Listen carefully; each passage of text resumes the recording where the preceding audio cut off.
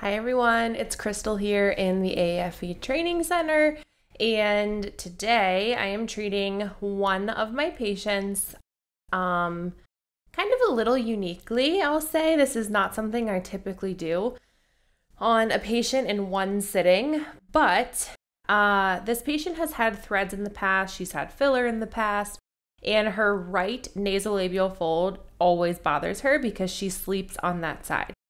So what we're doing is literally only one lifting thread to her right nasolabial fold to try to help kind of counteract that heaviness and make her appear as symmetrical as possible. So I just went in with a little bit of Lido to get her numbed up, and then I'm using an 18 gauge needle to open up my insertion points so that I can easily go in with a cannula. And I am flooding the vector with plain 2% lidocaine just to make the patient as comfortable as possible.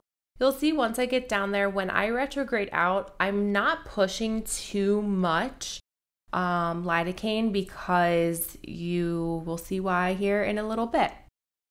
But as you can see, just retrograding out, pushing less than 0.5 or half a cc of product. And then I'm going in with my V-Soft lifting thread. So this is, I believe, an Arte 1 that I'm using in this video. Probably one of my favorite threads. It's what I reach for the most, especially on a patient like this who has kept up with injectables in the past. She has really good skin quality. She doesn't need all that much lifting. These threads are like my go-to for those patients. So you can see I'm just making sure that I am in the correct depth and then going ahead and removing the cannula and the thread is left behind. So you can see I'll do a little bit of a reverse tug just to give it as much lift as possible. And then we'll trim the end there and I'll make sure she is good and clean. Next is what I typically don't do in a normal appointment. Most of the time, if patients come to me and I'm doing lifting threads, I will never do filler on them because they're just too swollen, too beat up, too bruised. It's hard to see what I'm filling. However, on this patient, you can see she really doesn't have that much swelling on board at all. She's not all beat up or anything like that, and she could use a little bit of cheek and mid-face support.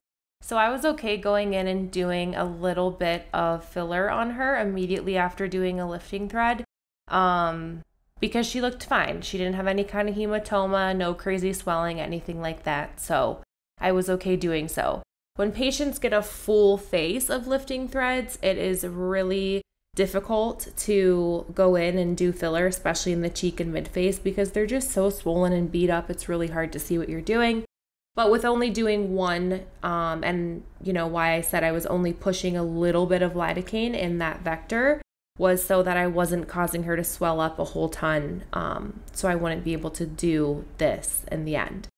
So you can see I'm going in and I'm doing just a little bit, honestly, of some filler in her, more like her mid-face area. She had some like decent lateral support in her cheeks, but I just wanted to add a little bit of medial mid-face support, also to just kind of counteract any of that heaviness from her nasolabial fold.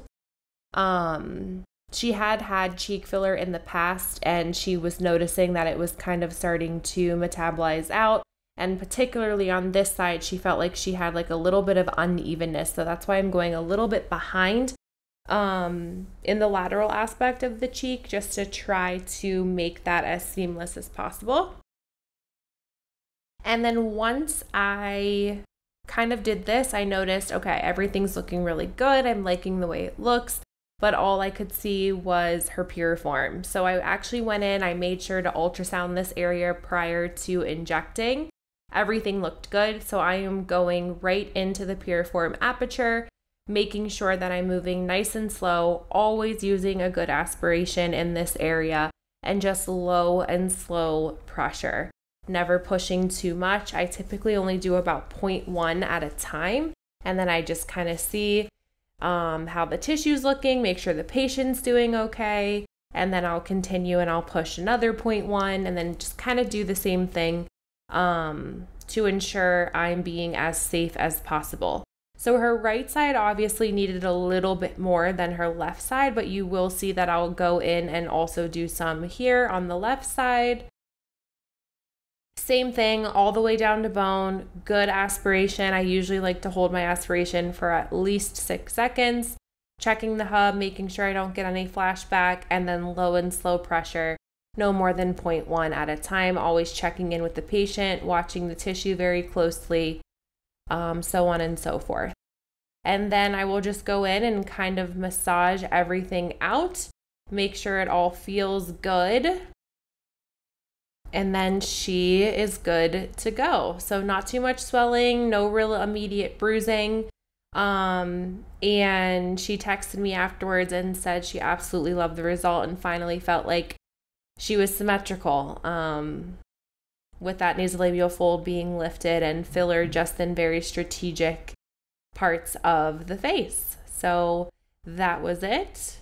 She was an excellent patient, and that was the end of her result. So thank you so much, everyone, for watching, and we will catch you in the next one.